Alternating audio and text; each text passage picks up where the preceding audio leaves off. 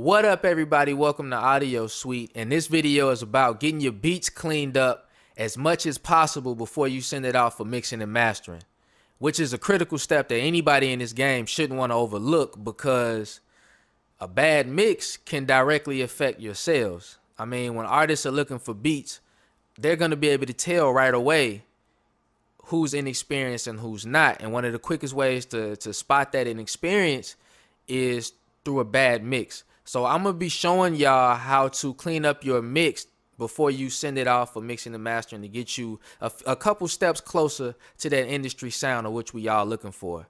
So here's a beat that I made real quick for this tutorial. Let's check it out.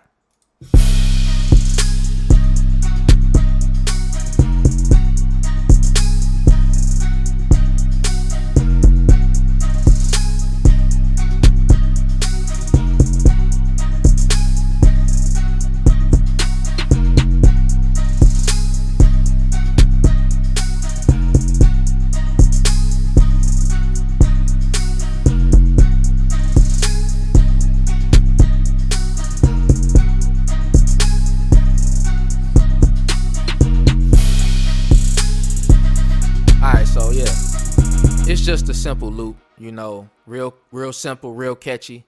But this is how we should go ahead and go about doing it. I assigned every instrument to an individual track on the mixer. I'm assuming y'all know how to do that. If not, that's a separate video. But we'll just start from here. I jump right into it. I start with the kick. I'll roll off all the way down to about 600 hertz, because all of this extra energy or all of these extra frequencies on the high end we not using, so let's cut it out. It just cleans up the mix a lot more. Same thing with the 808.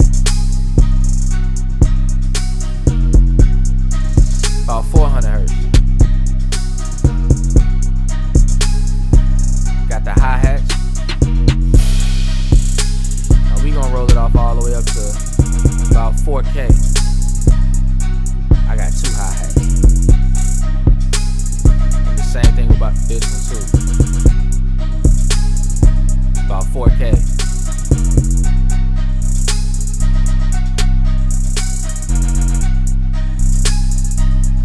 This is the snare.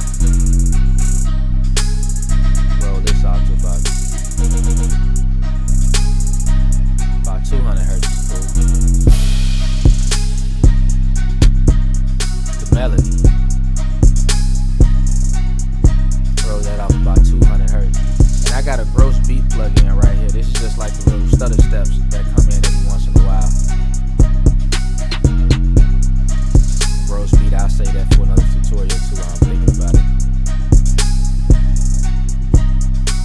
The crash. Roll that off all the way up to about 3K. And the big symbol. Let's go back to that symbol.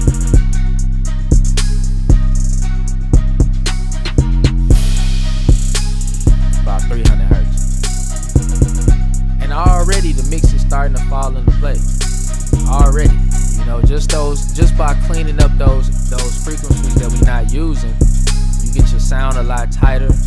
Things become more present. They start to sit a little bit well with each other already. You can, of course, adjust the levels for more sounds that you want to be more pronounced.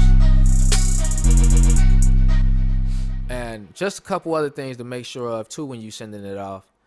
Make sure that none of your signals are clipping. Make sure nothing is in the red. A distorted signal, there's not much you can really do with a distorted signal. So these are things to look out for.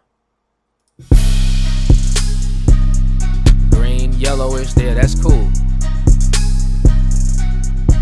Yeah, these are all good. And another thing that a lot of people forget is to disable all of the plugins that you may have on the master bus. So, you know, this limiter here is deactivated, but a lot of people leave compressors and limiters on the master bus and they send it off to be mixed, and it's not much you can really do, you know. So these are just some things that that we could do to make sure we get your beats one step closer to that perfection industry radio sound.